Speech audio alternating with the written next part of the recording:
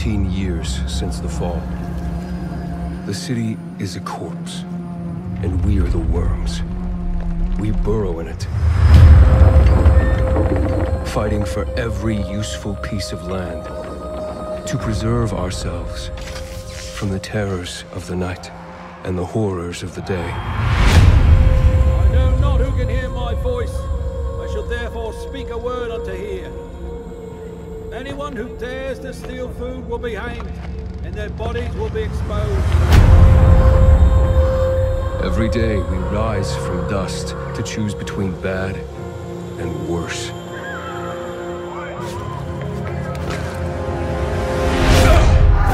Get him! You're dead now!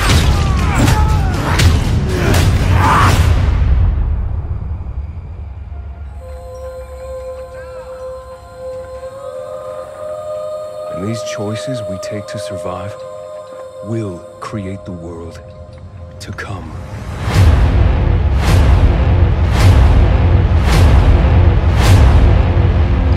You know the drill. Get to the nearest safe house and wait until dawn. Good night. Good luck.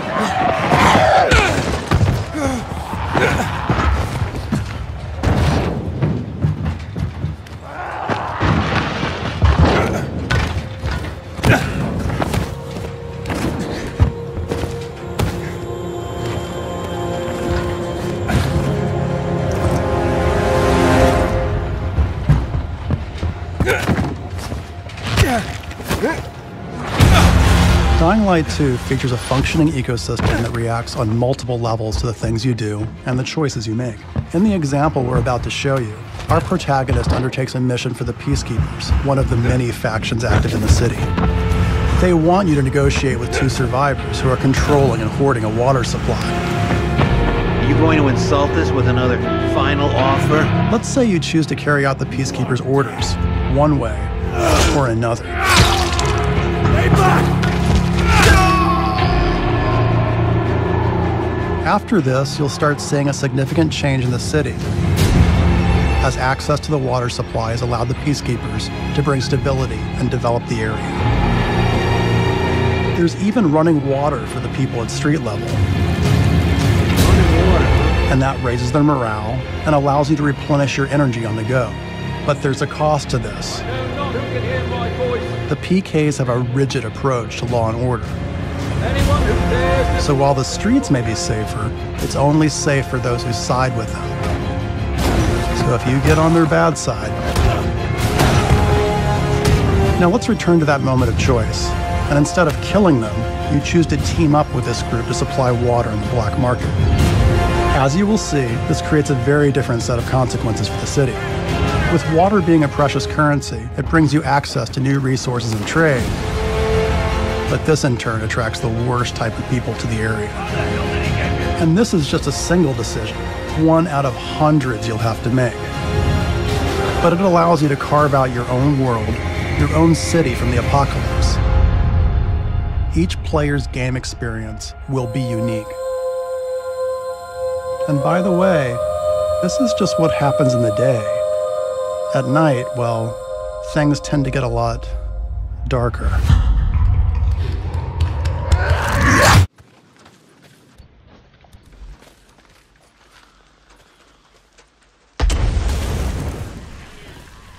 Come on, boys and girls. Let's do this.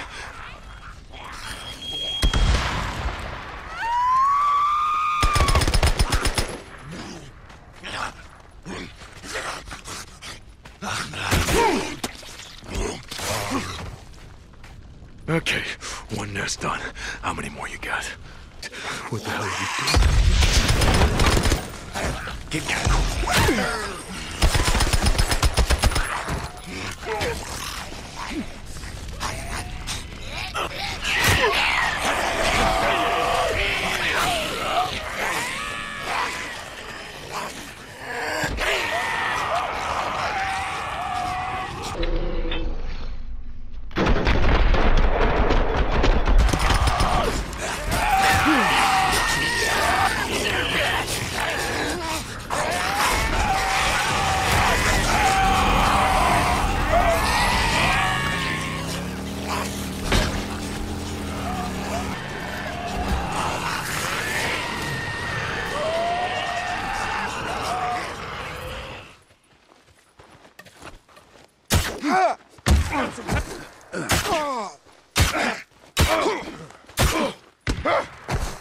That all you got?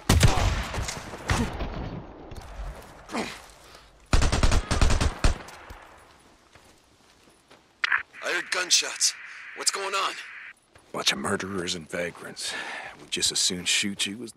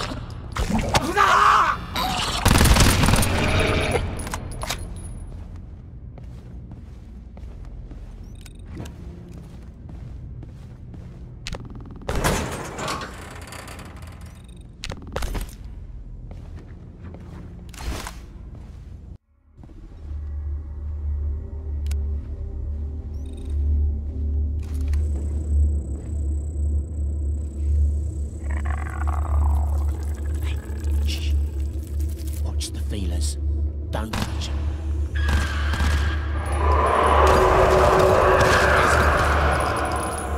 Shit. We stirred the fucking nest. Yes. Must be past.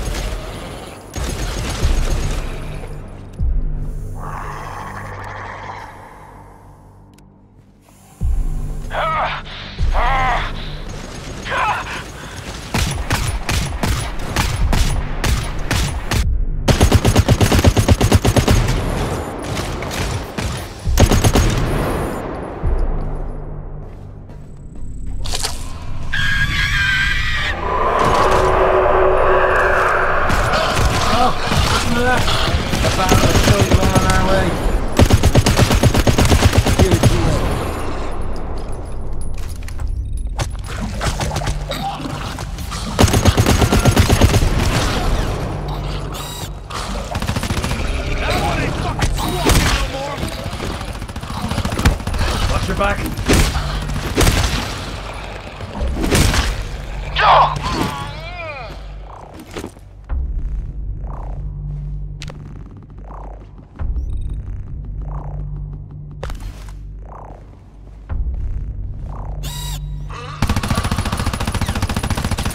Balls.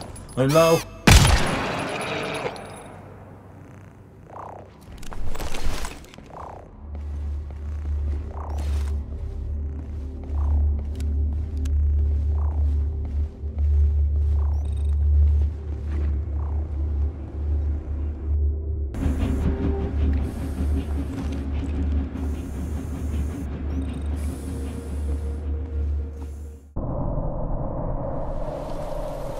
Is that the intel you needed?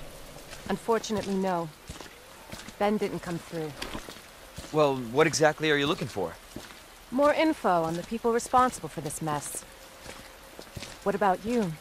Trying to save the world? I told Lieutenant Brenna I'd bring help. Good luck getting that.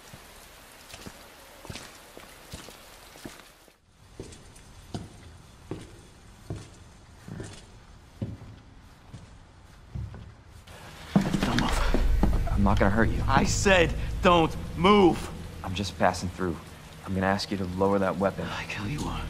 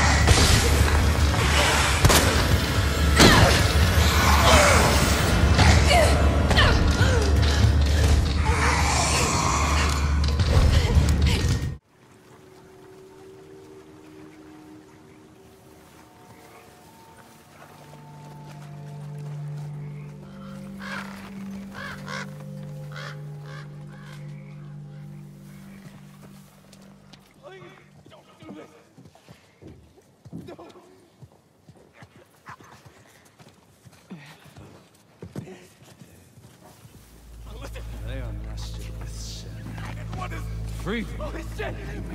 No!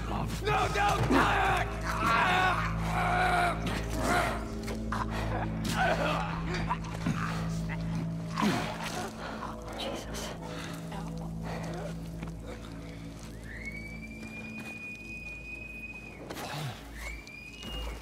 Spread out.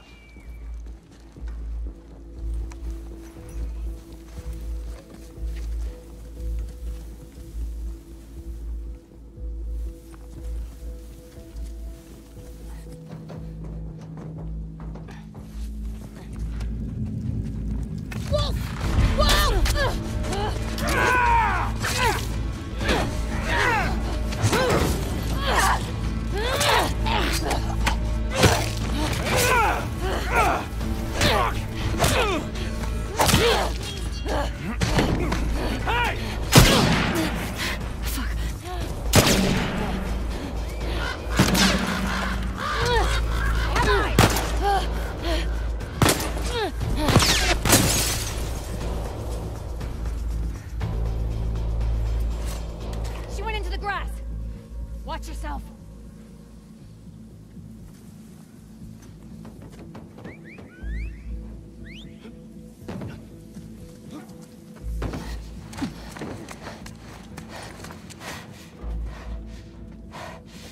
Ethan. What? Wolf. She came through here. Damn it. Double back. Go.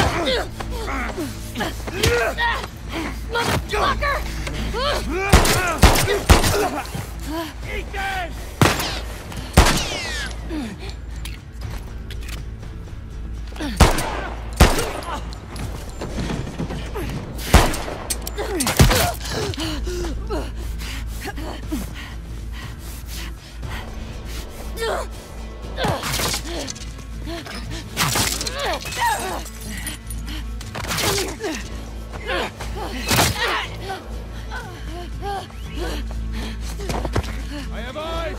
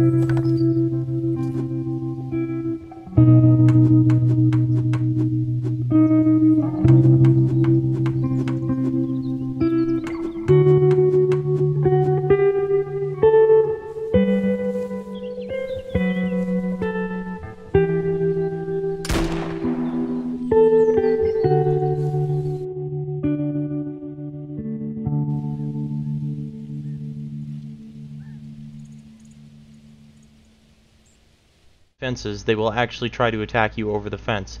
They will now knock over cones and other construction signs if there isn't a way to walk around them. This will allow the undead to have easier access to you at any time. We've also improved some of their flocking behaviors. You will not be safe on top of a car or inside of an unbarricaded building. Our lead 3D artist, Shirk, has replaced all of our roads with new ones that look and run much better than our old ones. Our new roads are sleek and also blend perfectly into the terrain. Shirk has also been hard at work, bringing us some new foliage. All of our placeholder trees have been swapped out for prettier ones that Shirk made himself.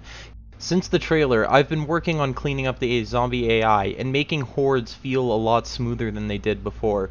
We also upgraded some of their animations and got rid of the goofy looking ones. Our zombies are coded to be extremely efficient networking wise.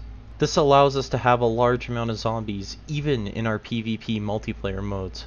Zombie damage is currently disabled in order to allow us to test their new animations for attacking.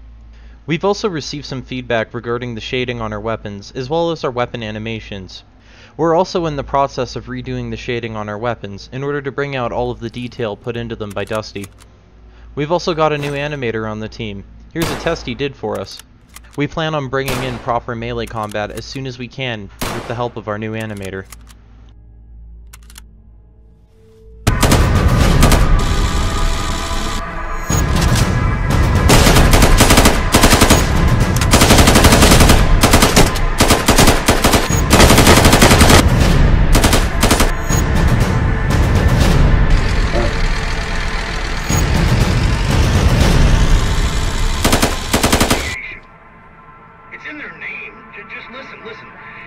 Emergency management. They might as well just say final solution. So close for population growth. Where'd you guys go?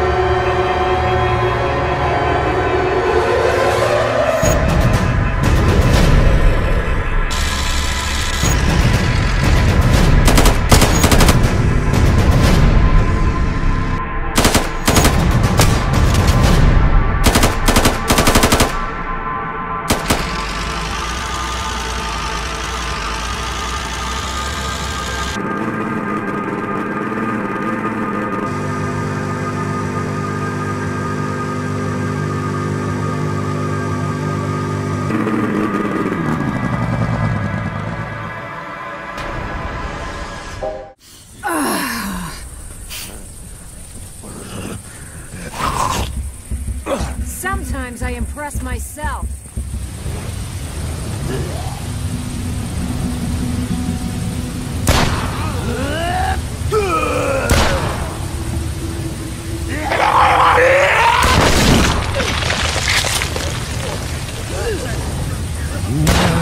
Sometimes I impress myself.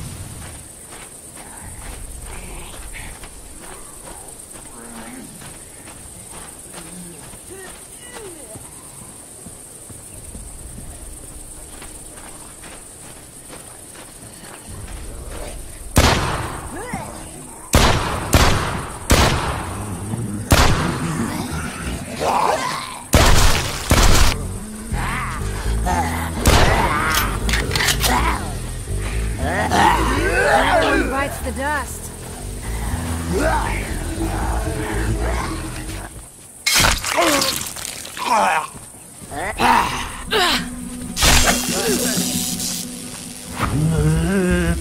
Tag, you're dead.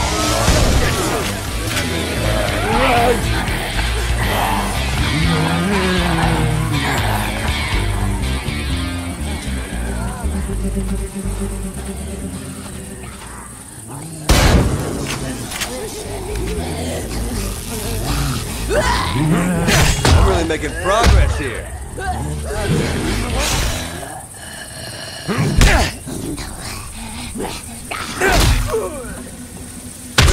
Fun. I'm really making progress here.